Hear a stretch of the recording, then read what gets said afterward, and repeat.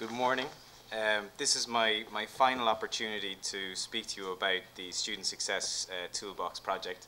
This was a project with 4 institutional partners: DCU, Maynooth University, DKIT, and IT Sligo. This project has created a suite of digital readiness tools that program teams or institutions can use to facilitate flexible learner transition into higher education, focusing on the early stages of the study life cycle. To list the key outcomes that this project had, we sought to examine the literature in this area. Second, we sought to investigate what existing tools were there internationally in this space.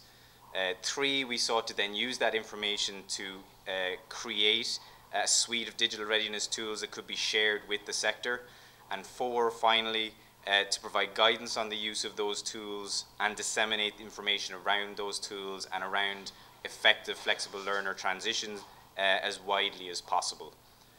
With regard to showing how we have achieved outcomes 1 and 2, last May we released the Lost in Transition report, which detailed both our analysis of the literature and our analysis of the existing tools in use internationally. And we've made that report available through multiple channels.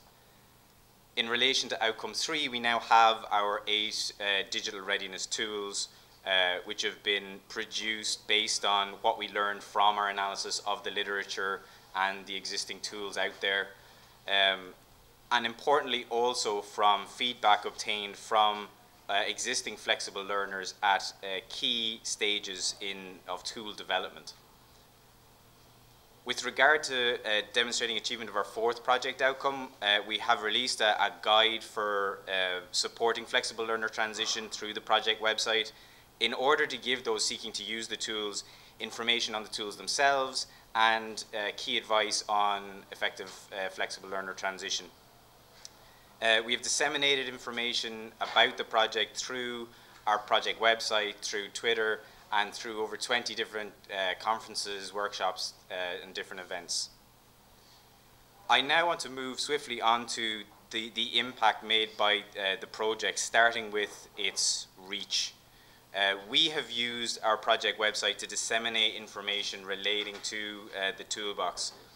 The website has had good traffic since it was created, with nearly 900 people spending an average of 5 minutes exploring the website. In terms of location, we've had people logging on from lots of different countries, the US, the UK, etc. But focusing in on Ireland, since the project's creation, we've had 1,300 hits on the website, with 60% of those involving people exploring multiple pages on the website. We've also used the project GitHub page to share 6 of the tools developed. Our Twitter account has been very useful in disseminating information, in that when we were releasing information around events or releasing documentation or releasing reports, when we did that, individuals or large international organizations, when they retweeted or tweeted about those, that was having a great ripple effect for us. For example, the Bold Research Bank tweeted about our Lost in Transition report, and they have 1,800 followers. So it was a way of putting something out there through Twitter and seeing it ripple out into the community. The project has featured in Contact North's online newsletter in their Pockets of Innovation series. This newsletter has a circulation list of over 11,000. In terms of competitive peer-reviewed awards processes, after presenting at the 2016 IMS Learning Impact Awards last May, the project received an honourable mention. From a field of 53, we have been selected as a finalist for the 2016 E-Learning Excellence Awards. So we will make our final presentation for that in 2 weeks' time at the European Conference on E-Learning. Being a finalist means that our submitted case history for the project will be published in a book, and that will be an important dissemination for the project. And finally, the project is a recipient of a 2016 Effective Practice Award from the Online Learning Consortium, and this is a particularly prestigious award. The Online Learning Consortium is the largest US-based institutional and professional leadership organization focused on integrating online education into the mainstream of higher education. We'll receive that award at the Online Learning Consortium's international conference, which will have about 2,000 delegates in November, and that includes an invitation to present on the project to the delegates. We have disseminated the information relating to the project at as many different events as possible. For example, at these review panel presentations, we've had 5 poster presentations, including at the National Forum's National Summit for the Enhancement of Teaching and Learning last December. We have 12 conference publications, 2 project workshops, and so far 1 awards presentations. Because in 3 of those categories, we will have more events upcoming between here and the end of the year. The second aspect of REACH that we've been asked to talk about is around dialogue and discourse. And we have sought every opportunity to engage colleagues in higher education about the project and about the importance of supporting flexible learners' transitions into higher education. And we've done that not just at the more active discussion-based activities like poster presentations and workshops, but at conferences and other events. Even if it had nothing to do with our project, we would end up invariably talking to people about what we were doing and why they should be hearing about it. Through the dissemination events and the dialogue we've engaged in, that's had an interesting byproduct in that we have had expressions of interest from a number of international colleagues about them being interested in utilizing the tools. So just 3 examples of colleagues from institutions where that has happened: the University of the South Pacific, Charles Sturt University in Australia, and Aalborg University in Denmark. There are more, but time. The other important stakeholder group with whom we engaged in dialogue were flexible learners themselves. During the initial stages of tool development, student feedback influenced the process at 2 stages. The first was when we had our first storyboards for the tools, and the second was when we had our first prototypes for the tools.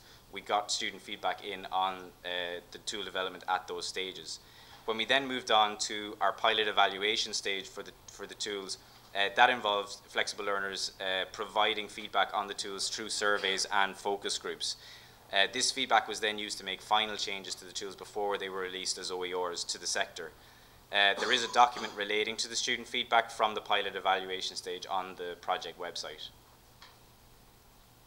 With regard to the impact on teaching and learning practices, staff, and the project team, what we can demonstrate are the competencies developed by the project team in the area of developing digital tools, developing digital readiness tools, as evidenced by the suite of tools that we have created.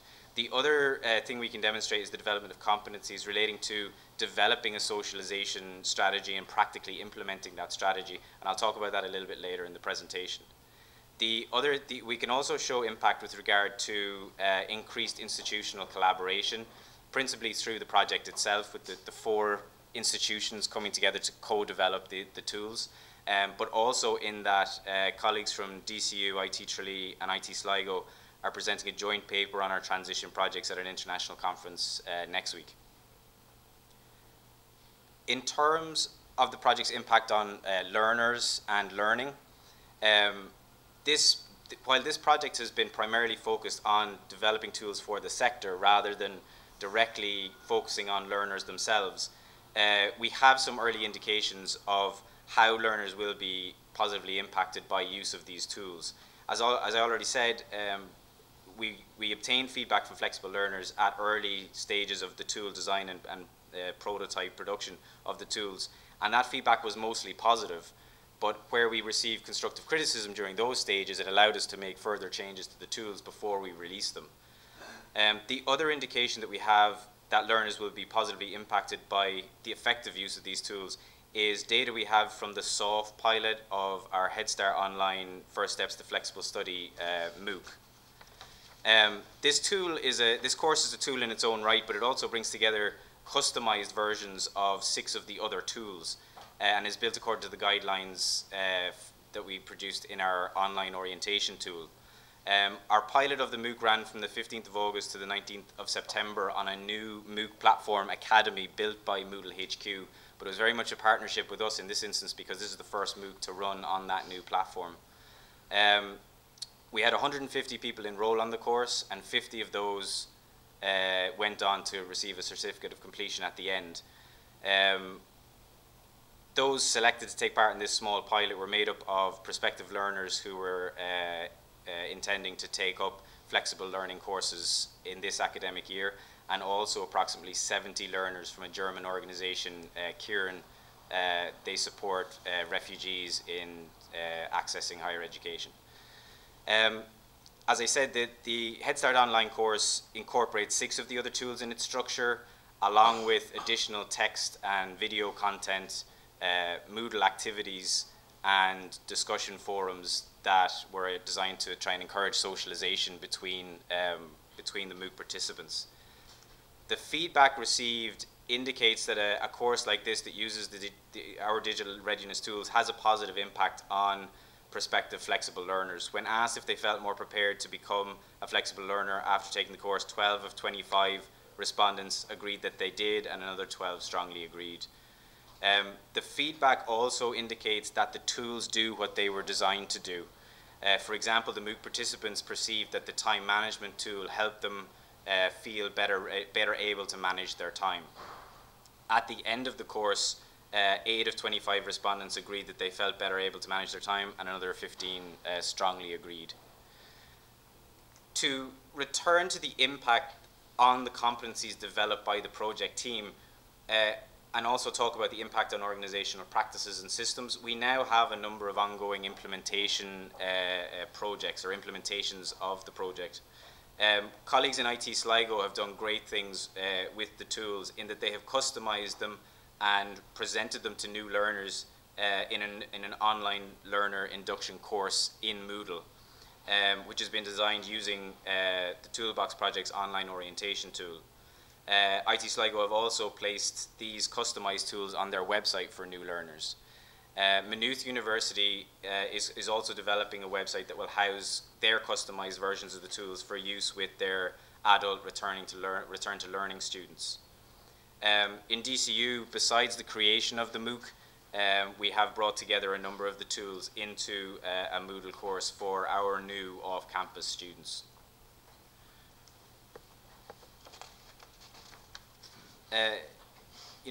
There is a need recognized at national and international level, and emphasized again in the recent action plan for Irish education, that we need to bring more flexible learners into higher education. And when we do that, we don't want to lose them in the first few weeks of their first academic year. So this project has been focused on giving tools to the sector that can be used to try and chip away at those barriers to flexible learners coming in and staying in higher education and going on to be successful. And that is our contribution, or that is our impact on building a culture of enhancement.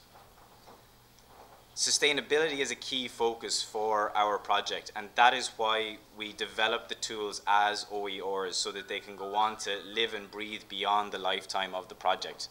They've been created as OERs with a CC BY Creative Commons license, such that they can be shared as widely and used by others in as many different ways as possible in order to encourage further innovation and development. Finally, to give feedback on the project process itself, if we were to give one suggestion for change, we put forward for consideration the evaluation model where one evaluator would be assigned to a project for the lifetime of that project, so that they can kind of build up a relationship with that project team and maybe take on a kind of a critical friend role as the project evolves or gets rolled out. One point for improvement would be that it would have been beneficial to have the project impact report that it was provided in connection with this presentation at the very start of the process, so that the design of the project and the criteria in the impact report could have been aligned in the project design.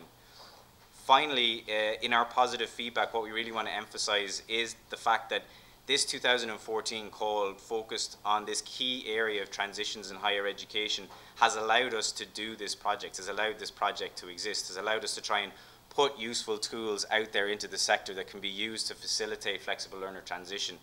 And we would like to sincerely thank the National Forum and the review panel for the opportunity to do this work. Thank you.